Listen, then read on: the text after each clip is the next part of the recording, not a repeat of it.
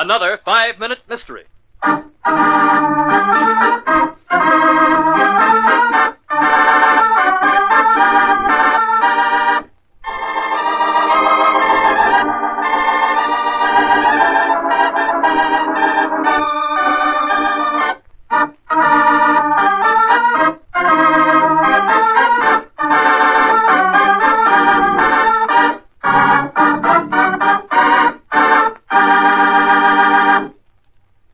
This has been your noonday program of news. The weather for this afternoon is cloudy and overcast, with probably showers this evening.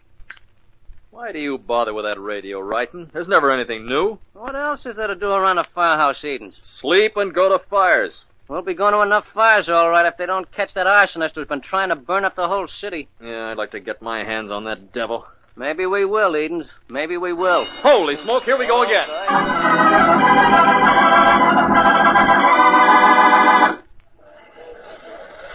Watch that baby burn. Looks like the end of the world, doesn't it? If they don't get their bloodhounds after that firebug, it soon will be. Hey, who's that guy the chief's dragging along here? I don't know, but he's really got a grip on his arm. Maybe it's the firebug.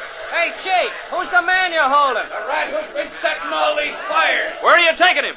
Down to the station. Put out this blaze and hurry along. You hear that, Wrighton? Pour on the water. I want to see a firebug get singed. You still deny that you set that fire? Let me call my lawyer. You can't question me this way. It's illegal. Let me go to work on him, Chief. That won't be necessary, Edens. I'm sure this prolific arsonist will come clean in just a few minutes. You got no proof? You were seen running out of the burning building just as the engines pulled up.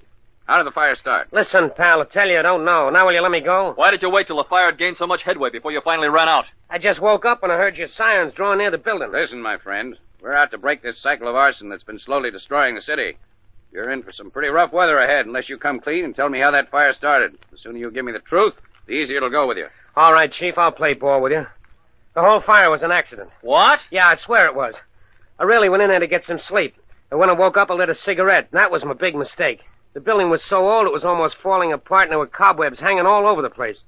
While I was shaking out the flame of the match, it hit some of the cobwebs hanging from the low beams, and that was it. Webs caught fire and spread to the roof, and the dry wood began to burn in a flash. What do we do now, Chief? Take him to the police and book him on a charge of arson. His story shows that he deliberately set that fire. What lie in the firebug story did the Chief detect? In just a moment we'll know, but first...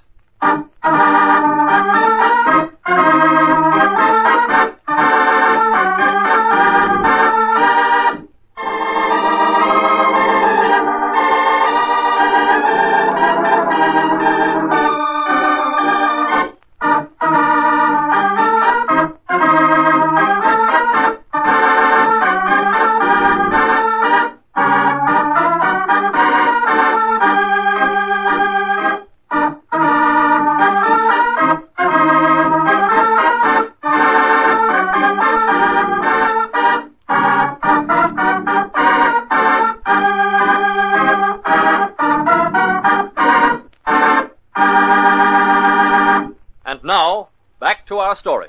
What are you talking about, Chief? I told you it was an accident. If it was, you would have told a different story. You see, there was one very important flaw in your story that condemned it as a lie. Prove it. You said that the cobwebs caught fire and spread to the roof. Well, I'm afraid that isn't quite accurate. Unfortunately for you, cobwebs don't flame. All right, boys, take him away. Our firebug needs cooling off.